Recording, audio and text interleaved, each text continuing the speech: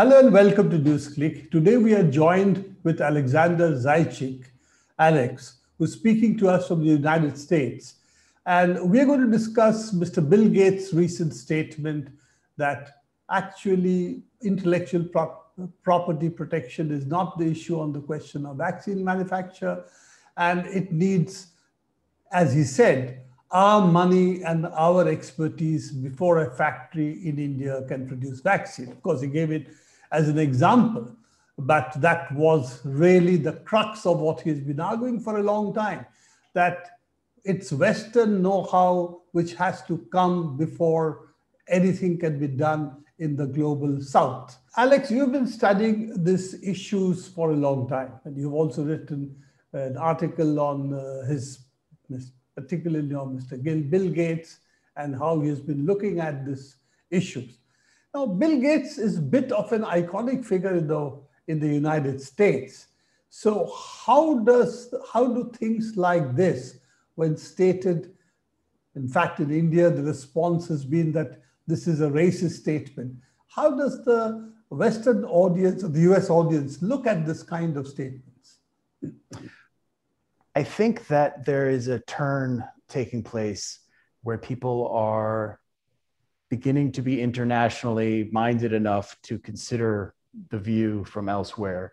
And people are understanding that this is, in fact, a racist statement, and that there's a lot of condescension involved and, quite frankly, illogic in what he's saying.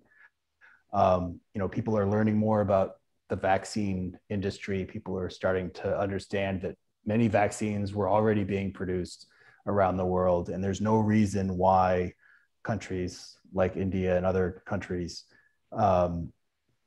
cannot produce these vaccines. And they're starting to ask questions that are rather uncomfortable for Gates and his allies, who are also, quite frankly, the companies that don't want to give up their intellectual property, which is what he's addressing when he makes these statements.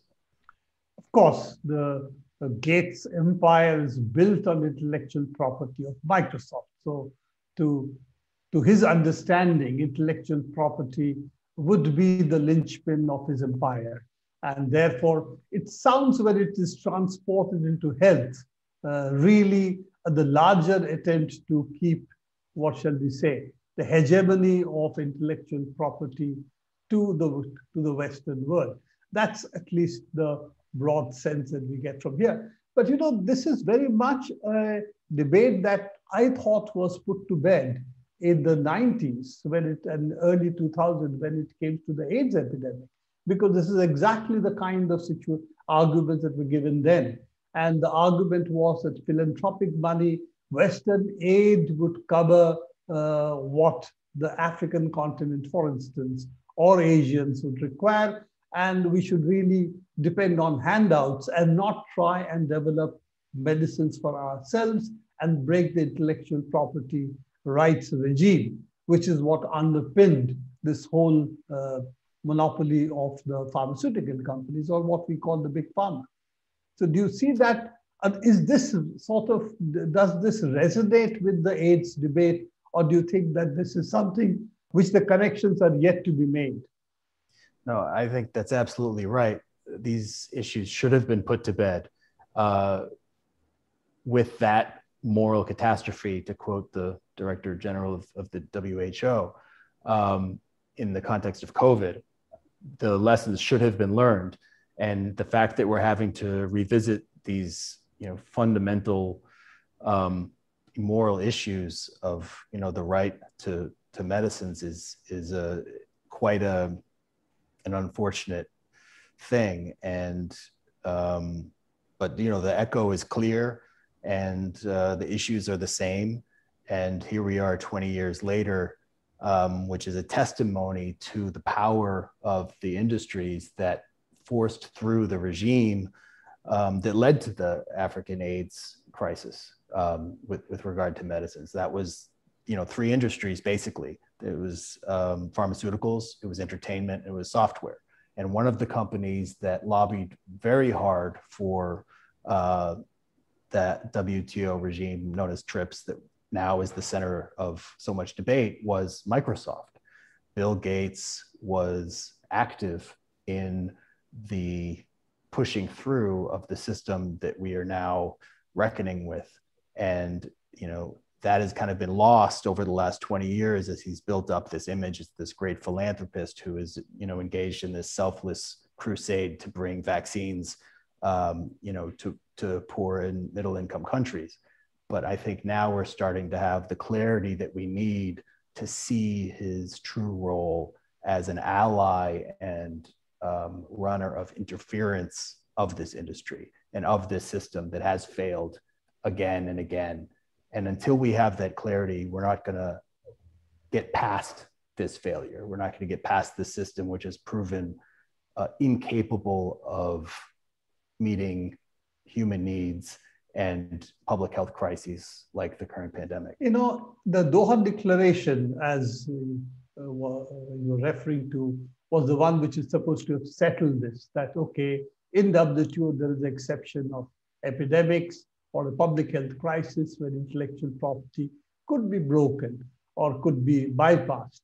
Now, that was opposed, again, by the rich countries and the Big Pharma. That was pushed through because it was completely unacceptable what was happening, the pricing and so on. But, at that time, we had a huge ally in the West or in the home countries of Big Pharma, which was the AIDS-affected patients, because they wanted cheap medicines as well, and also the empathy of all AIDS patients around the world. The global solidarity was a huge positive force. This time, that is not really there. That there is no constituency which is affected similarly and which is arguing for cheap vaccines, because they see that at least at their home countries, these countries, in the United States, the European countries which have been opposing any relaxation on intellectual property on the question of vaccines in WTO, are also willing to give vaccines for free. They are socialist at home and capitalist abroad on the question of vaccines. So that is, of course, also because most of the vaccine development has come from public sector money. So they have at least that card to play at home. But it is interesting that when it comes to the other places, other countries, and so on, without that kind of constituency, how do you see the debate in the West shaping up? Because really, it is as much about countries in the global South. How do you see the West or the global North, constituencies within that playing its role? Well, I think there's two avenues there for changing views in the United States, for example, where I am right now. I think one is to tap into a sense of moral obligation, which can resonate here, not as much as we would like necessarily, but it does exist. And the second avenue is self-interest, which is, to explain to people, which I think people understand at some level, is that the world is very small in 2021. And until, as all the global leaders have said, everyone is safe, nobody is safe. So there's an understanding that as variants emerge, that it will risk undermining the health and safety of countries that have higher vaccination rates. And I think that is probably more,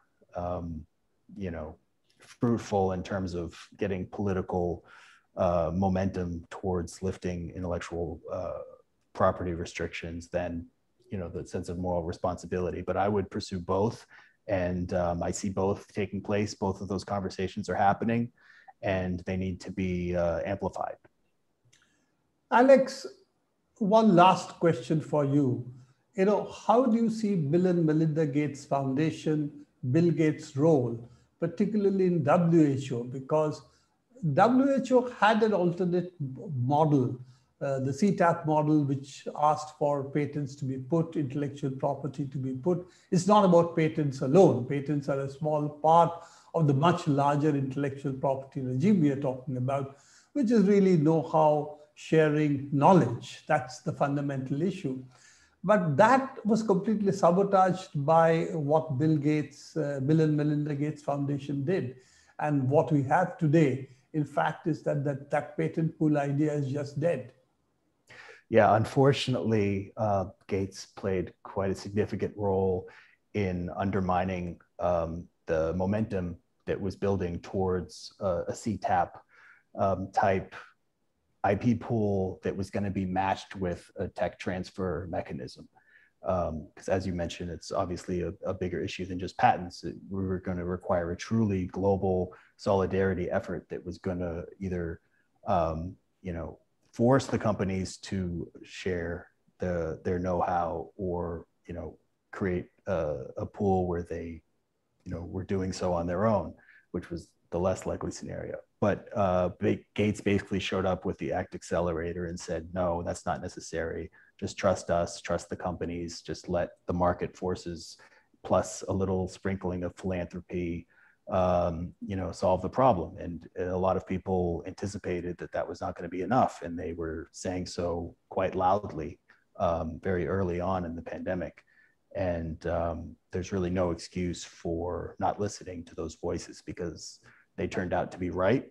And their arguments were based on history and a very sophisticated analysis of how the world works and how this industry functions. And, history is not going to look kindly on them or those who enabled them. And unfortunately, Bill Gates counts in that column. In fact, the Oxford vaccine was originally planned to be made to be shared to all. And in fact, it's being transferred to AstraZeneca. It appears that Mr. Gates and his foundation played a big role in that as well. Yeah, that was a shame. And especially when you think back to the history of Oxford that they were trying to live up to. Look at penicillin during World War II, which was a comparable global crisis. They, were developing penicillin and they brought it to America, and they had a chance to patent the product or the process at that point, and they just chose not to. They kept it in the public domain, and the US government at the time did as well. And they basically contracted with some companies, but the governments were the dominant partner. They were the senior partner, and the companies just made the stuff. And they made as much as possible. And it was a success. It was an example of the public sector, developing a breakthrough medicine and not letting intellectual property slow down maximum production for a global crisis. And that model should have been adopted in the context of COVID, and it was not. And there's no good reason that it wasn't, other than fealty to what is a fundamentally unjust and indefensible system of private profit over the public good. It's interesting, Alex, when you talk about antibiotics, penicillin in particular, that this was also the battle in India in the 50s. And in fact, the American multinationals, the British multinationals fought a bitter battle to see the public sector in India does not develop antibiotics, because at that time, antibiotics was much costlier in India than even in the United States. So that was the battle we had to fight. And at that time, the pharmaceutical companies, I don't remember which one at this moment, in fact, one of the persons in the Senate hearing said, we are a part of the strategic battle against the Soviet Union. And in India, we have recently won a battle like this, where we have stopped a pharmaceutical public sector company from making antibiotics. So this is really a rehash of a much older battle that seems to be going on. And unfortunately for us, Mr. Bill Gates brings the hat of a philanthropist today, and not the hat of a pharmaceutical spokesperson. That is also the problem that we seem to have, and therefore his legitimacy particularly the role he plays in WHO, is, I think, something that we have to now contend with.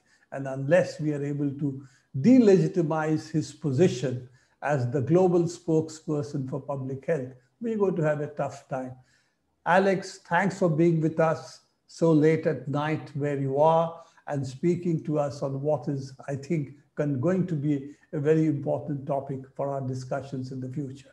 Please do see Newsclick and also visit our website.